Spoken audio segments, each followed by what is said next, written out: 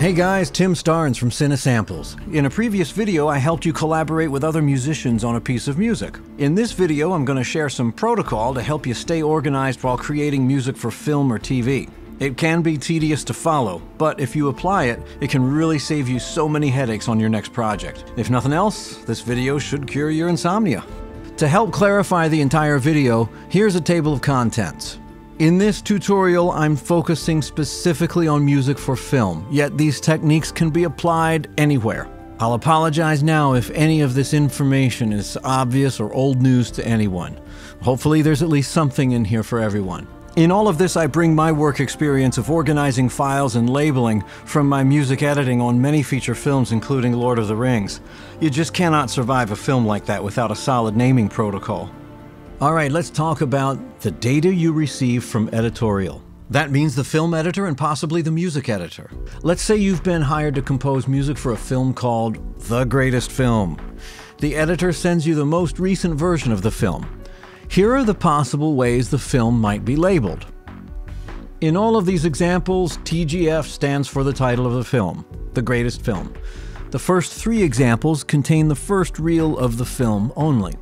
You've got to be pretty old to have worked with an actual reel of film.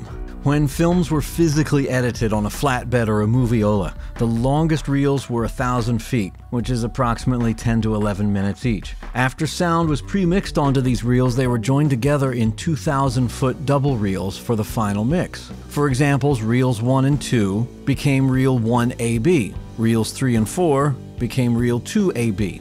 Digital editing systems began with 2,000-foot reels, and now systems are powerful enough to contain the entire film in one timeline. Okay, returning to the film file names. In example 1, it specifies the third version or the third edit of reel 1. Example 2 specifies that reel 1 was edited on April 10th, 2020. Example 3 is the same as example 2, only it sorts by the date to reveal the most recent edits. Example 4 is from an editor who prefers to work with the entire film in one timeline, and it's the third version, which was finished on April 10th, 2020. Let's imagine this scenario. The director asks you to begin by writing a cue somewhere near the beginning of the film that introduces the co-star. You finish the music and you send the director a movie file labeled co-star first draft.mp4. The director says, "I'm not feeling it. Try a different approach." Okay.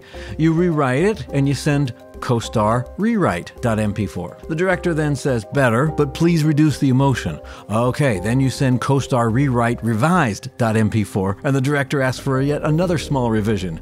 Then you send co-star rewrite final.mp4 thinking this must be it, this is it. But the director asks for yet another revision, and so you send co-star rewrite final revised. The director says, wait, I prefer 2 versions ago." What?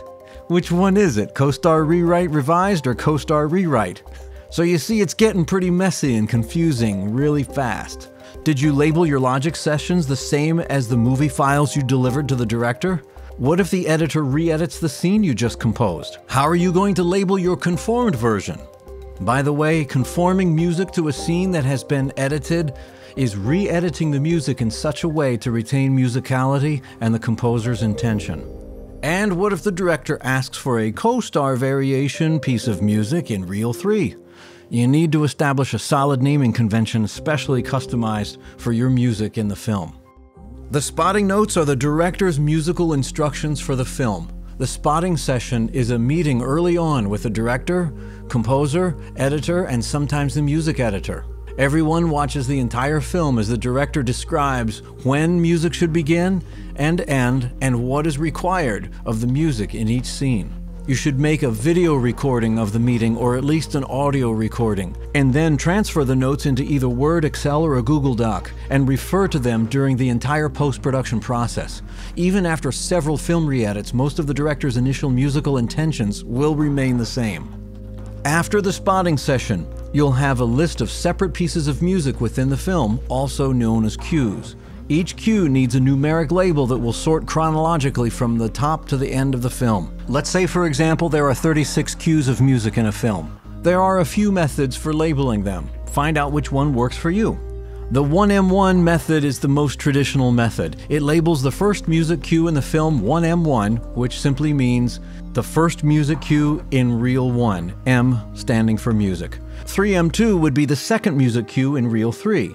A variation of this method allows the second number to continually increment throughout the film. For example, if there are 9 cues in reel 1, they would be labeled 1M1 through 1M9. If there are 7 cues in reel 2, they would begin from 2M10 through 2M16, and so forth. Then perhaps the cues in the final reel, which is reel 5, might be 5M30 through 5M36. The downside to this method results from rebalancing reels.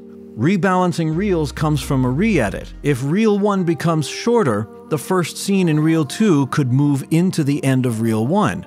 And therefore, a 2M1 cue could end up in reel 1, which is a little confusing. The scene method. Another method is to label the cues to match the scene numbers in the screenplay. This method is more relatable to the director and the editor. The downside is the possibility that the director and editor decide to swap scenes out of chronological order. Or you could simply give each cue a number, 1 through 36 for example. This method could also suffer from swapping scenes in editorial, which is another great reason to keep a music log. The music log is a summary of key information about each cue in the film. Make this into a Google Doc so that everyone on the music production team, from the composer, music editor, music prep team, synthesizers, recording engineers, etc., can be updated as changes happen. If scene 33, for example, is moved before scene 32, your music log can reflect that. There is a terminology difference between music log and cue sheet. Many people mistakenly use the term cue sheet to mean a music log. A cue sheet is a document submitted to PROs, performance rights organizations, after the end of a project. They outline the pieces of the music in a film or a TV show with writing and publishing information. Though it may have similarities to the information on a music log, they are not the same. The music log is used during music production, and the cue sheet is the end summary. Here is a basic example of a music log. The most essential data in the log are the cue number, the title, the duration, the version of the film it fits, and its start time within that film. The film's frame rate is super important, and that's global. You should create all your sessions in that same frame rate. Connect with the editor, find out what frame rate he or she is working. If your film editor is working at a frame rate of 24 frames per second, for example, then create all of your sessions with that same frame rate. Also, the editor's audio sample rate is not 44.1 kilohertz. No one is burning CDs anymore, so create all your files and sessions at 48 kilohertz, or if you really want to get fancy, 96. 48 kilohertz is the most common sample rate when working in film or television.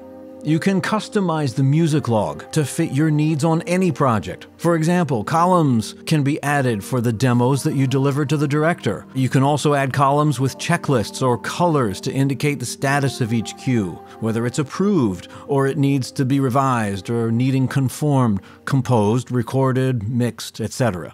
Okay, let's move on to file naming protocol. During the music production process, you'll generate a vast amount of data in different types. Files from your DAW, whether it be Logic, Cubase, DP, or Pro Tools. Audio files, movie files, MIDI files, scores, parts, etc. It's really important to use the same file name for all files that reference the same version of the same cue. The only difference would be the extension. This provides a clear chronological way to sort them. So let's return to the co-star cue example from before. According to the spotting notes, the cue is 1M7 with a start time of 01, 16, 45, 10. The first attempt could be labeled TGF 1M7 V1 R1 2004-10.mp4. That would be the video that you sent to the director. This shows that it was written to the Reel 1 edit from April 10th. Your DAW file could be named exactly the same. The subsequent revisions could easily be V2 and then V3. And the director can easily say, hey, I prefer V2. And then set V2 in the music log, add the start time and duration, and check approved.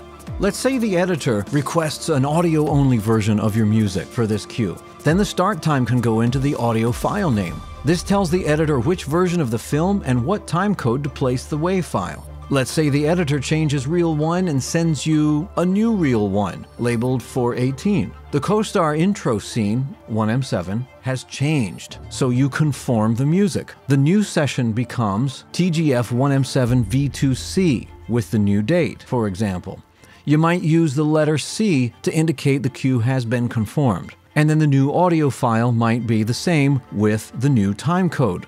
This file name reflects the new start time as well as an internal edit to the music. Or perhaps the co-star scene was not re-edited, but scenes prior to that were shortened and 1M7 only has a new start time. The file name then could go without the C, but definitely include the timecode start time in the file name. Maybe it would help you to add a column to the music log to indicate the original reel of film to which each cue was written.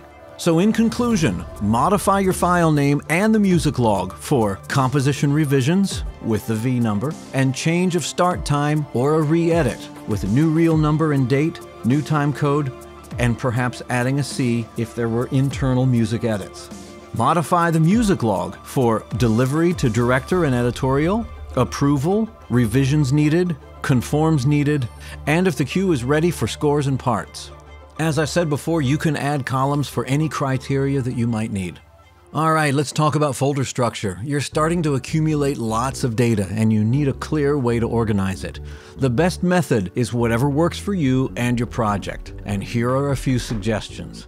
Let's start by creating a master folder for this film project. We'll call it The Greatest Film. Now inside that, create a folder for important documents for the film. We'll call it Docs. And inside that Docs folder, I'm going to create spotting and review notes. And inside that folder, I'm going to create the date and spotting of the spotting session date. And that will contain video, audio, any Word, Excel, or other documents from the spotting session. Also inside spotting and review notes folder, I can create subsequent folders for any review notes from the director based on the date. For example, 200413 review, if there were review notes from April 13th. Also inside Docs, you might make folders for your composing contract, musician contracting, studio contracting, etc. Whatever you need. Going back to the root folder, The Greatest Film, create another folder called From Editorial. And inside that, create another folder called Film. And inside that folder, create folders for each date that you receive film edits from the editor. For example, the April 10th folder will contain the reel 1 from April 10th and any other reels that were finished on that day. The April 18th folder will contain the re-edit of reel 1 on April 18th. Also inside the From Editorial folder, create a music folder.